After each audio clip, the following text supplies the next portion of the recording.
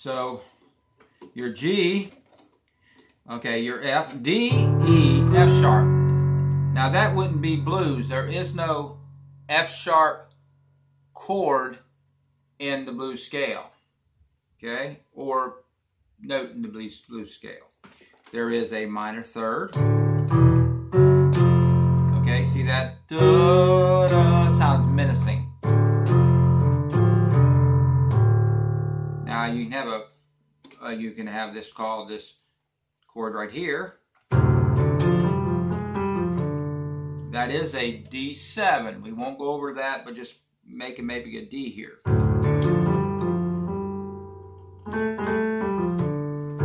Okay, now make a G. Just take your fingers, lock them. We're just going to do no inversions right now.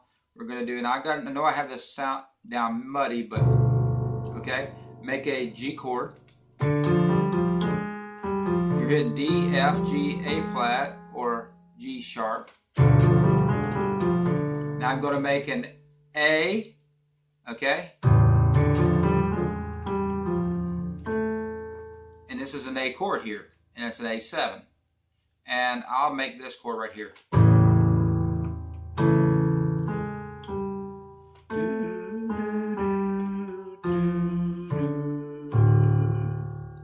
Now you walk up from the major third of D, D, E, F sharp in a chromatic format. And that's an A, so you make this chord. I would make a C, E, G, A. You can make an A, C sharp, E. You could just make an A and a C sharp. Okay, and back to D. Now I'm going to play a little bit of the blues in D, okay? I haven't done it in a long time.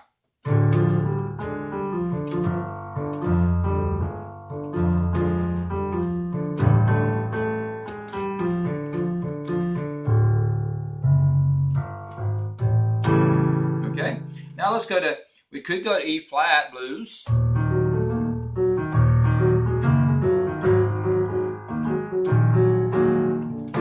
Okay, and I can show you, we are basically doing this is what we're doing. And you can just play around with those chords. Okay, now I didn't spend a lot of time on that. Here's another one I won't spend a lot of time on it. Guitar players love E. I am one of them. Okay, but we don't have a tendency to like it on the piano.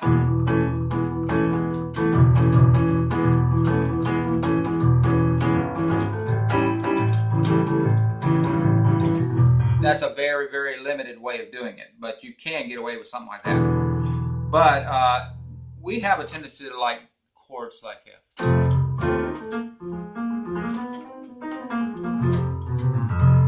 It works better for us. Okay, we're going to do E just for fun of it. Okay, so you want to know all your keys, because if you know all your keys, if you got a jazz song or something like George or something, and it has something like some crazy E minor 7 flat 5, A7 flat 9, D minor 7, and all kinds of crazy things going in there, you can do them. Okay? Okay?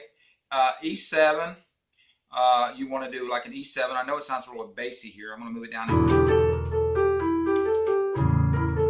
And I'm not expecting a beginner to know these chords. No way, no how. But let's try just the bass. That's why I got it so.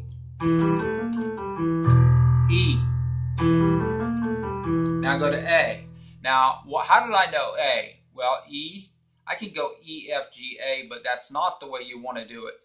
You want to learn your scales. But right now you just say E, F, G, A.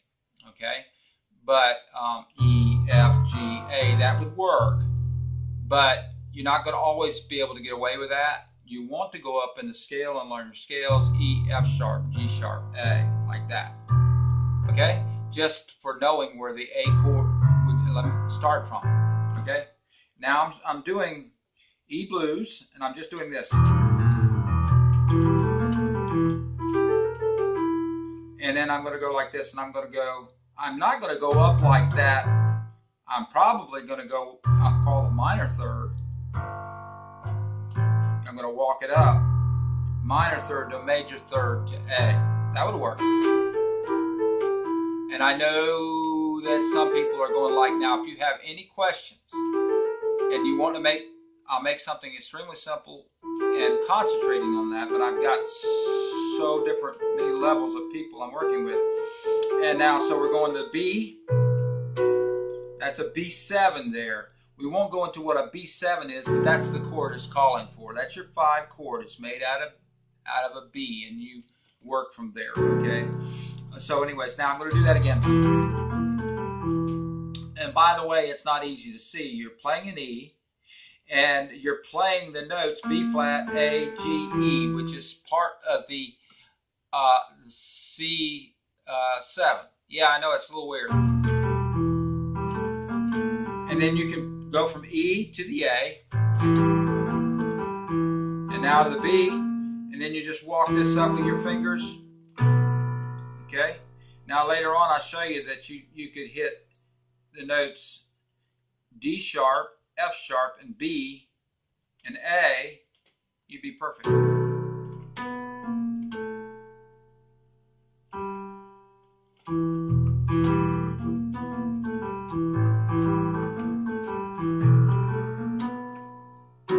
Or just B, F sharp, and D sharp. That would work good. But you'll find the A fits really good with the 4th finger. And then go down in the scale.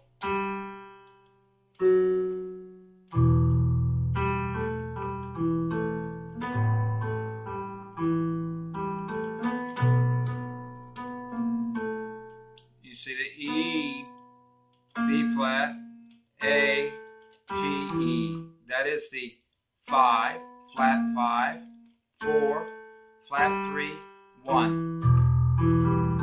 Now let's go to the one I really like. That's F. That's his cousin. That's the D blues. Okay. Now this is really, I'm going to stop here because we can go to G blues, or the A blues, or the B blues, or the A blues again, G blues, and the F blues, and the E blues, and the E flat blues, and the D blues, and the anyways, you got the idea. You can go to all of them, but we want to try to work with something that's really nice. Now, I did show the C blues and F. Now, here's what you really want to work with is F blues.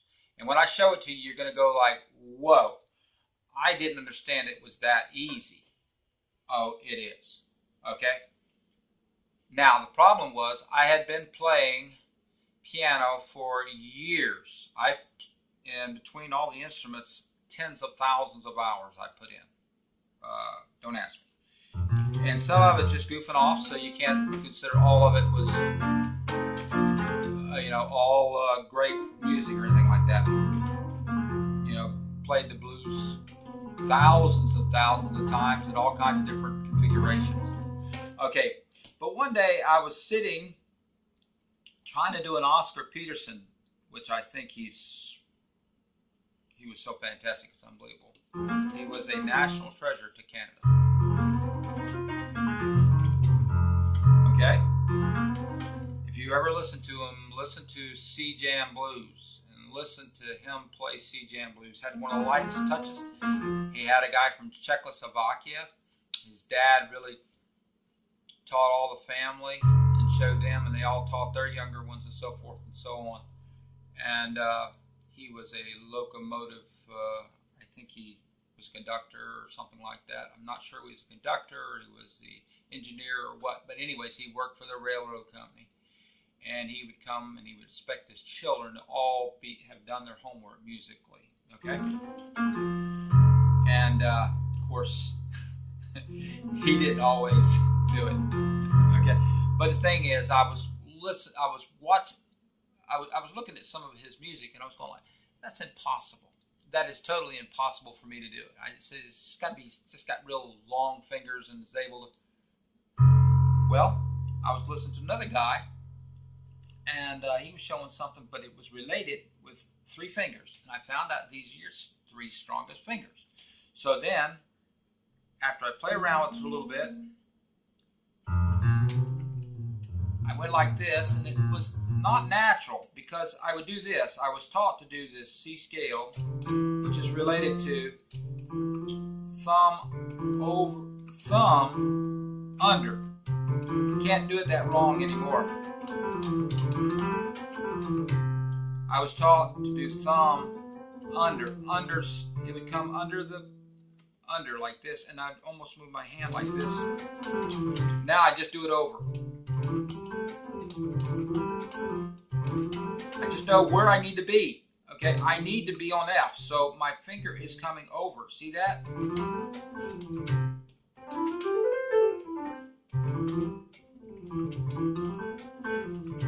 Okay, and if it wouldn't matter, whatever, you have to work out your scale. You have to work out your scale, but especially the ones like this. Now watch this. That's actually easier than the C scale. Watch this. Here's C. You got to stay on the same level, C to E, and they're all together, scrunched together. You notice that? You got to be way over there, and the fingers have got to be all over on the same level.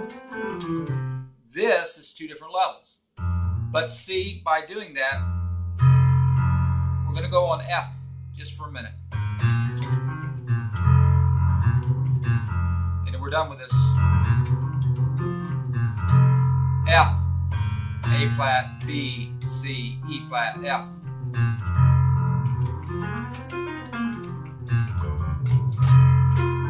See how fast I moved that over there? I just knew I had to be there.